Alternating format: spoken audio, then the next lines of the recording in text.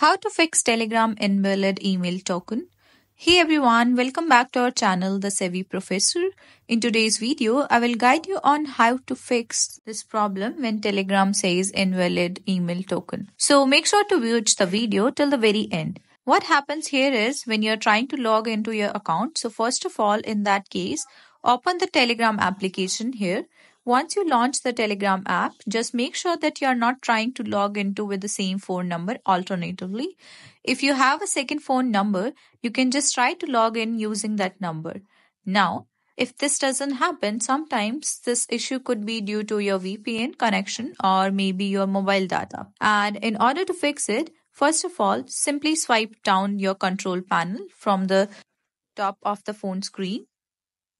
Once you are here in this control panel, just make sure that your Wi-Fi is working just fine. If your Wi-Fi isn't connected, you can just try switching to the mobile data. If you are using mobile data, you can try switching back to Wi-Fi.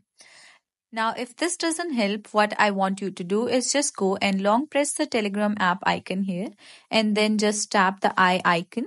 It will take you to the app info page for your Android device.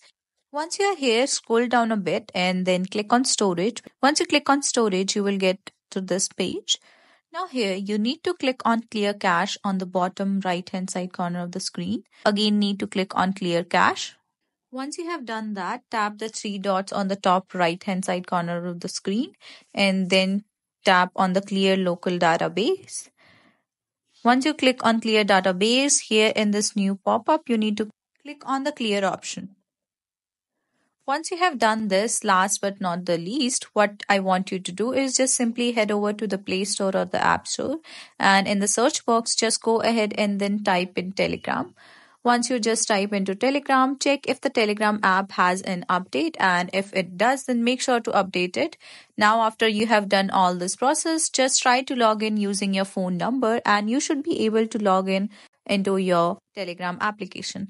So I hope this video was helpful to you. If you have any question, then drop them in a comment down below. And make sure to like this video and also subscribe to our channel.